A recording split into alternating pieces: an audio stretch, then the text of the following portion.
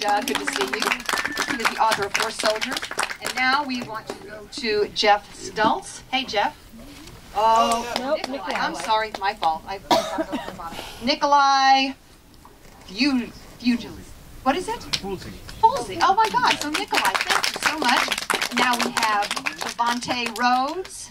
Hey, Trevante, good to see you. Mr. Jerry Bruckheimer. And Chris Hemsworth. Chris, come on down. Producer Molly Smith. And producer as well as star Thad Luckenbill. Geoff Stults. Sean Coppers. And then General Dostum, Navid, Negahban. Thank you all for being here. And I'll tell you what, just to make sure that everyone knows your voices and who you are, let's go ahead and start with Doug. If you'll just introduce yourself and, you know, sort of your name, rank, and serial number. Sure. My name is Doug Stanton. I'm the author of 12 Strong. I'm really pleased to be here and thrilled with this film. It couldn't be a greater honor for a writer. Thank you. Okay. I am Nicolai Fuglsig. I'm the director of 12 Strong, and it is also a true honor to be here today. And I'm still pinching myself in arm. I can't believe that I made it to here, but I'm deeply honored to be here. I'm really thankful. Trevante Rhodes, equally honored to be with the rest of these guys. Jerry Bruckheimer, one of the producers. Thank you all for coming. I'm never going to cut you off again. That's okay. Anytime. It's the last film I'll do. Chris Hemsworth, I play Captain Mitch Nelson. I'm Molly Smith, one of the producers. Thad Luckenbill, one of the producers, and also got the pleasure of playing one of these guys. Geoff Stults play Sean Coffers. Navid Negahban, I'm playing General Dostum. Okay, let's go ahead and open this up to questions. We've got a lot of good ones and a lot of good answers, I know. So we're going to start with the first person. And stand up. This will be better if everybody stands up, too. Okay, hi. Jerome Made, a Philadelphia Voice. My question is for Chris, and if Doug or Jerry want to add on this, that's fine. Obviously, you're best known for playing a superhero. This is a great story about what I feel are true heroes, and I feel it's really important because in history of Hollywood, Apocalypse Now and Platoon, a lot of films haven't really shown the military in the best of light, especially the men. So was that part of the appeal of this film for you and how you wanted to play it? And do you feel that the military are heroes?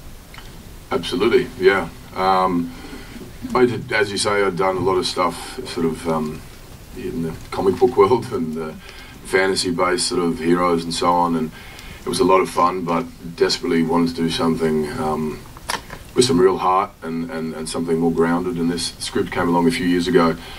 My first instinct was I was just couldn't believe it was a true story. I knew about this conflict and this war, like a lot of people, but not about this mission. And I was sort of engrossed and shocked and fascinated by the details. Then speaking with the real guys through the process, and there's just such an honesty and an openness and a lack of sort of, you know, dramatization or ego or so on with as they retell and recount these events, and such a humility, you know. And as you say, they're the real heroes, and that, you know, to put themselves in these positions in harm's way with their safety in jeopardy, you know, but for the rest of our safety is something beyond admirable, something that is inspiring, and something that, you know, I felt an honour to be asked to play this character and be part of this story, but you know, definitely felt the weight of that responsibility. I think we all did, and was very thankful that we had the real guys there. We had this amazing cast, crew, producer. We had Doug, this sort of resource of knowledge at our fingertips. So it was an incredible experience and one that I'll remember for a long, long time. Right over there. It's such a great story, and when you're watching these characters, they have such fearlessness, and they discuss in the movie the difference between a soldier and a warrior. For the actors, what do you feel is the responsibility for you to bring a real life take on these heroes and not just these people who are gung-ho on, you know, on the warpath? So can you talk about the difference between soldiers, warriors, and the responsibility of showing this fearlessness in a realistic portrayal? Yeah, but for all the actors. David, yeah, sure. You guys want to? Go ahead, Trevante. All right. Well, I mean, I think the difference between a warrior and a soldier is warriors lead with their heart, soldiers lead with their mind. And I think it's very valuable to lead with your heart, because that's, at least in my opinion, that's the only thing that's the most true. It's the most honest form of reaction in any way. So, I mean, most of the times when we think and lead with our mind, we make mistakes. So, yeah, I mean, I don't know. It's just an honor again to have the opportunity to embody someone who I really feel is a warrior in the best light. Chris, come on, everybody. Yeah. Last time I ever cut you off, Chris. No. I'm just going to try and repeat, all your knowledge. Anyway, there you go. What makes this movie so fascinating, what they've done so brilliantly, is really that these guys, the Special Forces soldiers, the diplomat on the ground. So when you think about this movie and go home, you want to think about World War II, actually, and people drop behind enemy lines to foment resistance. So therefore, the relationship that Chris has with Navid in the film is really a key, central, driving, emotional point. And so the movie is both filled with action, as you saw, and also really tries to drive home the fact that this is America working at its best to create social change and using combat if necessary, but also using the power of the mind, as Trevante said. They're almost like Jedi Knights here, trying to do a mind meld with the culture that they're engaging with and being very respectful of it. So it's a very interesting, complex movie in that way. Yeah, the way they were able to adapt and evolve and embed themselves within this world and work with the local people, not against them, working with them and fighting a common enemy, and the brotherhood they formed with the local Afghan people, but also amongst the soldiers, was something that kept coming up amongst all of the guys I spoke to in this experience, and that the relationships they still keep to this day with one another is as strong as any family bond I've ever had, and that was something that was always, again, inspiring and pretty evident with their approach and to why they did things. Did any of you all research this with Rob Riggle, since he was a former Marine? I mean, he was maybe a go-to guy for some of these things, how to hold the weapons, or? We had not that Rob wouldn't be the perfect guy to go to. We had some of the real guys that this book was based on. We had military advisors there. One of the actual actors, Kenny Sheridan, is a former Navy SEAL. So we had a lot of people with a lot of experience that we leaned on. By the end of it, everyone was made a move or held a gun. We'd kind of turn to Kenny, and he would go, you don't look right.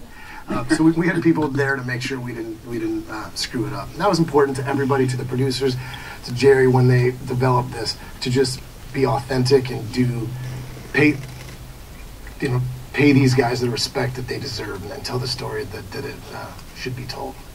I think. Go ahead. Please. I think one of the most important things for us was that, in my opinion, we had Mark Nosh, Bob Pennington, and Geoff Seeger, who was actually the guy on the ground. They were able to tell us exactly what was happening on the ground, and taking Doug's book and then the script and put all these elements together, we were able to discover the truth, what was exactly happening on the ground. And even some of the Afghans who helped us on the set, there were few of them, they were actually involved in that incident. They were there. There were soldiers who are right now refugees and they live in Albuquerque. And I think they really helped us by telling us exactly how they were feeling. And for me, it was crucial just to sit there and listen to them. And it was great too, because Navid reached out to a lot of these communities, and he should get a lot of credit for that. It was great to have the real people there, authentic Afghans who knew it, just like we had authentic people teaching us how to, do the military stuff right. We had them as well, and thank you, Navid, for that. My pleasure. No, one of the most important things was because I think this is the first film that truly shows what's what Afghans went through, and how we united with them to achieve our goal. And the families that I talked to, some of them, they didn't want to be involved in the film. But when I told them what we are doing and what is this film about, the head of the families, they got together, and all of a sudden we couldn't find any Afghan background or actor to work with us, and all of a sudden we had about 400 people lined up, and everybody from Uzbek families, Tajik families, Hazara families, all of them, because the heads of the families, they were sitting, this older man, Mr. Sharifi, I think, was sitting there, and he was checking everybody in when they were coming in, and everybody would come, kiss his hand, and walk in and sign up for the movie. And we were really blessed to have them on the movie. Great. Who's got the mic? Right, you want to stand up so we can see? Good morning. My name is Kathy with Bel Air Mommy, and I left last night with so many emotions. I was overwhelmed, and I actually didn't sleep at all last night because I had learned so much from the movie and from what these heroes truly did for our country by sacrificing their own lives. If there was one thing that you could say that a person can learn from it, or what they can walk away knowing from this movie, what is it that you could share? Because I'm definitely putting this down as a homeschool book for homeschooling, because everyone needs to know this story, because it's real and it's raw. So if you could share with me what I can say, what you recommend, or what your point of view is, that would be great, please. I think everyone should answer that. Certainly. I think when the moment that you there's an expression that says you can see the truth when you're blind, and you can hear the truth when you're deaf. So if you put all the differences aside and look at the person as who the person is, then you will see how similar we are, and then you will discover our similarities, not our differences. And that's what the world is about. It's about us being the same. There's no difference except the color. Who cares? Go inside. What you find inside you is pure white, and there's no difference between the white that's inside me and anybody else who's sitting here. All of us we are the same. Wow. You can't follow that. You can't. What he said. I'm just a lover, not a fighter. Yeah. True. I don't know if this answers your question, but to me, this is the thing to take away from me, was that I think everybody that was old enough obviously remembers where they were at and the way they felt on 9/11. And this was. There are plenty of other stories. Even at this time, there are other operations happening. This one just happens to be written really, really well by Tug, and it really shows the story. But these are 12 guys that made what ended up, what could have been. They chose to make what could have been the ultimate sacrifice because of what they believed in, what they believed America stood for, and what they left their families behind. Some guys left their families behind, and they knew that there was a chance that some, if not all of them, wouldn't come back. And this is about a love for one another and a love for the ideal of what America is. And they believed that they were making a difference so that nothing like 9/11 would happen again. Yeah, I mean, I kind of echo that. I think, for me, what stands out most is the bravery of these guys. We, like you said, a lot of us in this room remember where we were and what we were thinking on 9/11, and just the fact that these guys were the first, essentially the first guys in, didn't really know how to do the job they were supposed to do, but they learned on the fly, and they did it, without complaining, and I'm sure they complained a little bit, but they did it. They did it through bravery and patriotism and the right way, and that was really neat to portray. Absolutely. I mean, there's so many elements to this story, but I think something that we've seen people respond to when we've screened the film is the sacrifice. There's a line in the movie I love so much where it says, Michael Shannon says, "How do you love your family and leave them to go to war?"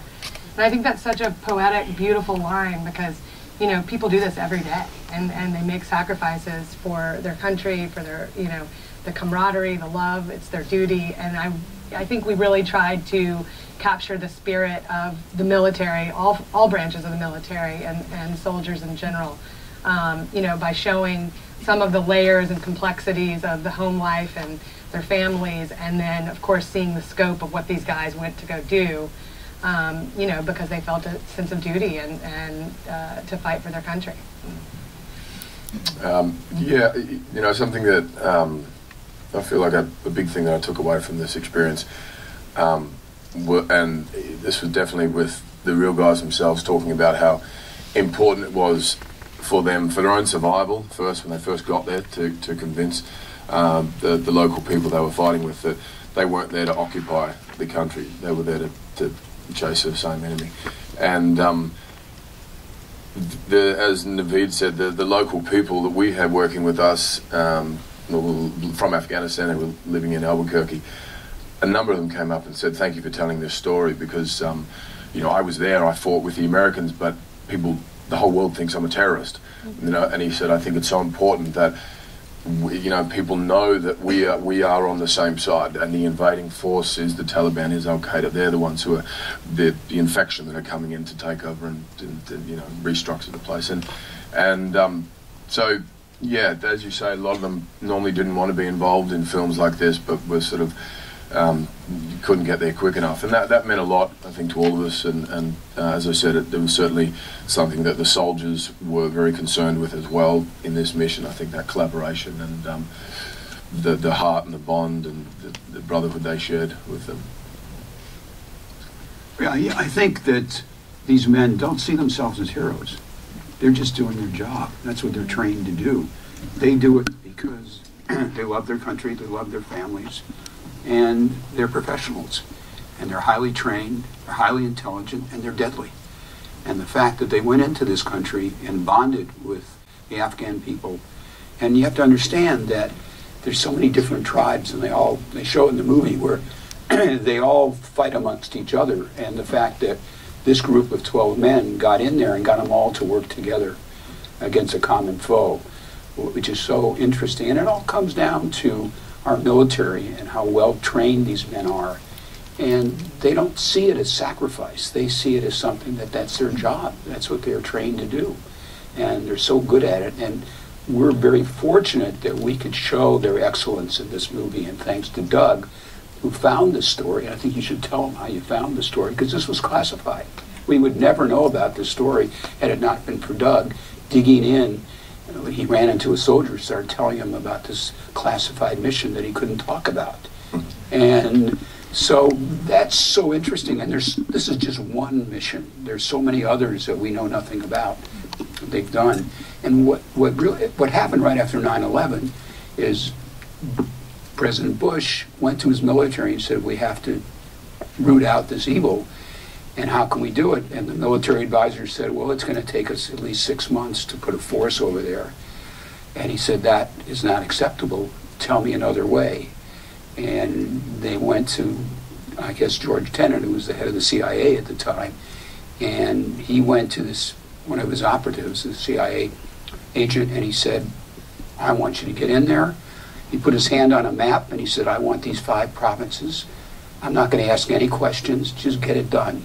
And that was J.R. Seeger, and he went in there right after 9/11 with, I think, 7 guys.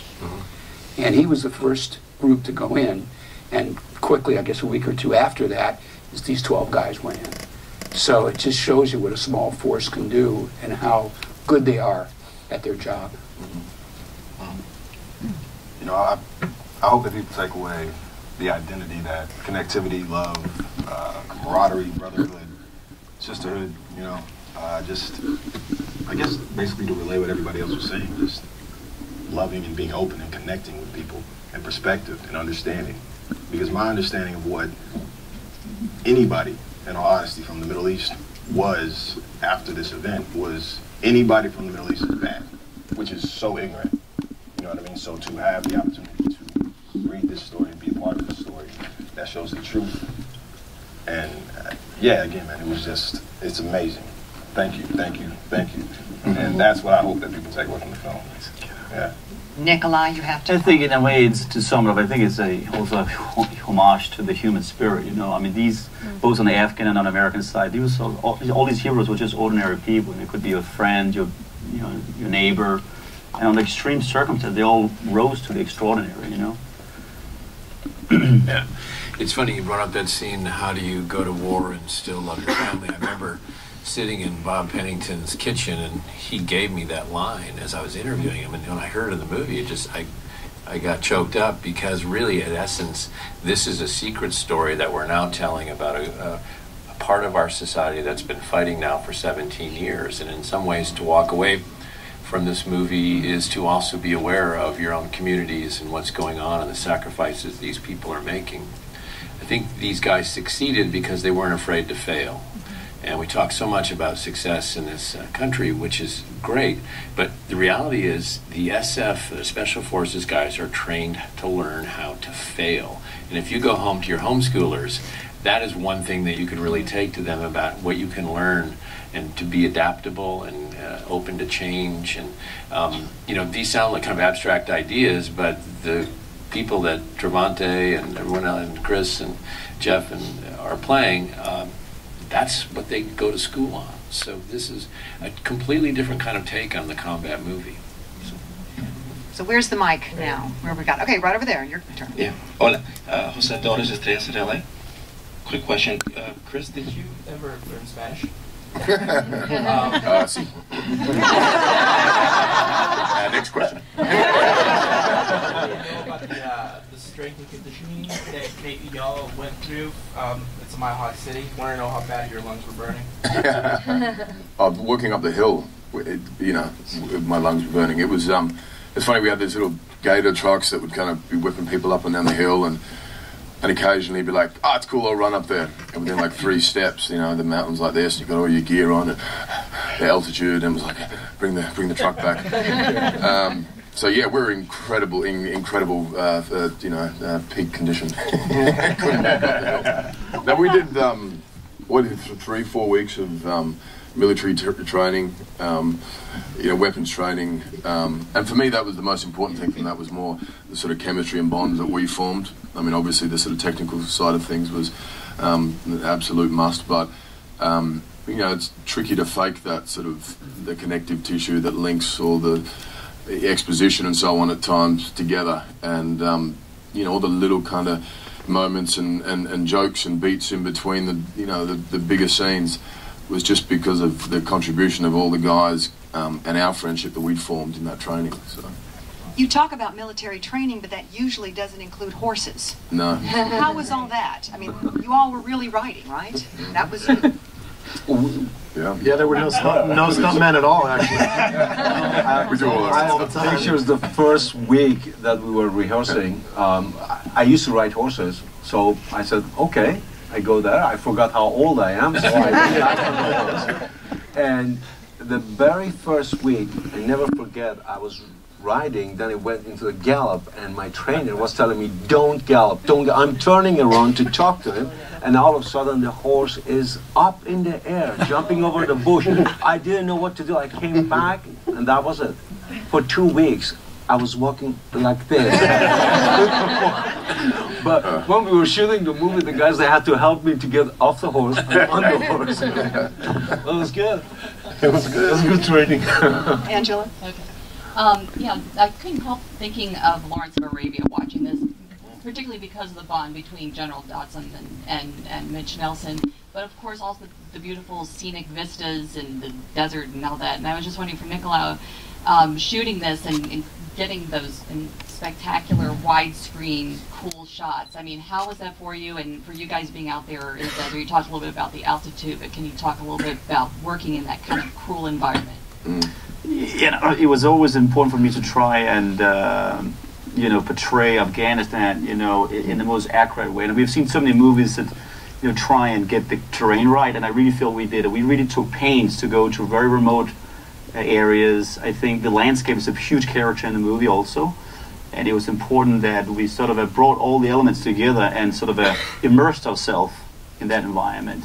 And I wanted all the composition, the lensing to be like like an epic war painting. You know, every frame, you know, should be like hostile, barren, cold. You know, no comfort. You know, so it was important that the viewer felt instantly sort of hostile. You know what I mean? Uncomfortable in these environments, and I think we did really well with it. Yeah, we felt it too. Yeah, it's important that you made us. That's great. I think it made a difference, a huge difference. It did, yeah. I mean, having all the sort of, I mean, everything's on fire, the bombs, the noises, the smoke, and so on. More smoke, more smoke. That was the common, you know, thing that Nicolai would be yelling. More fire, and we'd be like, no, less. We can't see. But it just, you know, you don't have to act at that point. You're reacting to the environment in the most authentic way. I think you might have no more potential harsh critic in the audience than me. I know some of you on the cast there. I'm a professor of Islamic history at UMass Dartmouth, and I lived and breathed this story for 15 years. You know, I spent 2 months living with Dostum, 2 summers in Afghanistan, and J.R. Seeger was my boss at the CIA when I worked there. I researched this story for my book, The Last Warlord, which tells the other half, and you did too. I mean, this movie should be plotted from the Muslim perspective. You gave the Muslims the other half of the story. You mentioned Omar Sharif to Lawrence Arabia, and certainly Navid was a very complex character. Who, in many ways, was very compelling. My friend Margaret, she played Chris. You did a wonderful job. He's more straightforward. But Nicolai, too, you brought the Muslim fabric to life. You know, the human terrain as well as the geographic terrain. So I saw the movie, and I was almost in tears. You know, having lived and breathed on the ground there and seen the shrine and historicized it. And I ran out and I called General Dostum on the phone. And I spoke to him and I used one word for it: Gairat, honor. They honored you. They honor Muslims, and in a climate where people like Trump are trying to divide us against Muslims, and you know, paint them in broad brushstrokes. This movie and Navid's portrayal, a very nuanced portrayal of a very complex character, really breathed Muslims to life, and I think shows them not as stereotypical enemies, but as our key allies. And everybody on the cast should be credited for that, but especially Navid, I think, who came in and shows us we do have Muslim heroes who fight in the front lines. They're the ones in Mosul or Mazar Sharif. Fighting, so many thanks for that, and I can't thank you all enough for that the Muslim aspect. And I wish, Navid, if you could probably ask me a question, what was it like? Dostum's alive today. He's vice president. You know, he's a very complex character. He's not black or white. He's gray. What was it like fleshing out such an amazing character? And I know, Jerry, I know he sent you a letter personally telling you you can use his name and please bring him to life. And on behalf of all the Uzbeks in Afghanistan and all Afghans, thank you very much. Tashakkur, Navid. Actually, real quick, you got all you guys write that down. No, actually, Brian was very helpful because when I came in, I wasn't that familiar. I didn't know who General Dostum was or is, and his book is a biographical book about Dostum, so it's the different side of this story. And I had to, I used that to have an understanding, and Brian really helped me to understand Dostum. And also Mr. Irfani, Ayub Irfani, who flew in from Afghanistan. He's, I think, General Dostum's ambassador. And he flew in and he brought us some of the gear that actually Dostum wore and some of the stuff that they used, and he came and brought me pictures and told me stories. I'm grateful to both of them. Thank you so much, Brian. Thank you. I appreciate it. We only have time for one more question. Hi, everybody. I'm just wondering, I know this was a declassified mission, but I'm curious if the levels of classified information maybe that you got into were ever closed off at any point. Have names been changed for like fear of retaliation or anything like that, if that matter? Doug, you should answer. Yes, when I was composing the book, I started in 2003, just shortly after the action of the mission, and the guys asked me to provide pseudonyms. So sometimes you'll see that in the book. But, you know, fast forward to 2011, we're walking down Fifth Avenue with the same cohort of soldiers behind the horse soldier statue at its dedication. And so the world has changed in that regard. Molly, why don't you close us out? I'm thrilled to hear a lot of the complex questions here because it kind of shows what the film is. It's not just your typical military, action flick. It's so much more than that. It's, it's a story of bravery. It's a story of camaraderie.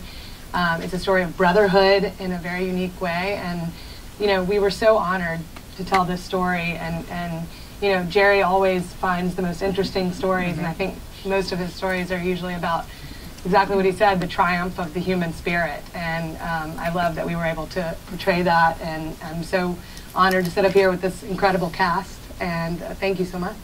Thank you all so much, of course. This movie, 12 Strong, opens January 19th. Best of luck to you guys. Thank you all for everything. And get in the book. There's a lot more in the book. So,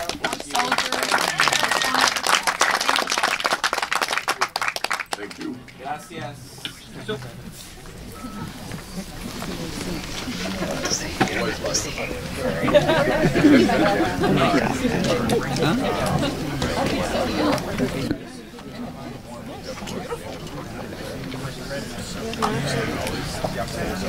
Oh, yeah, that happens. Take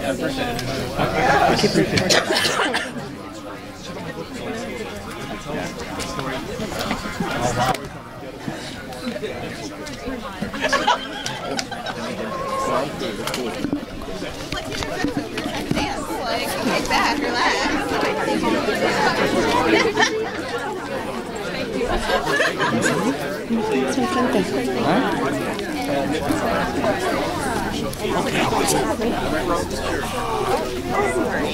Great. No, you're fine.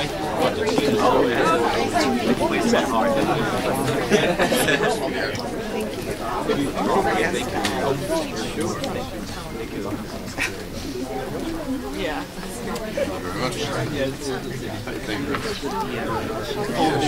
Oh, yeah, sure. Okay, yeah, sorry. I didn't want to steal his son. Yeah, but the film, I didn't want to steal his son. In the crystal. Yeah.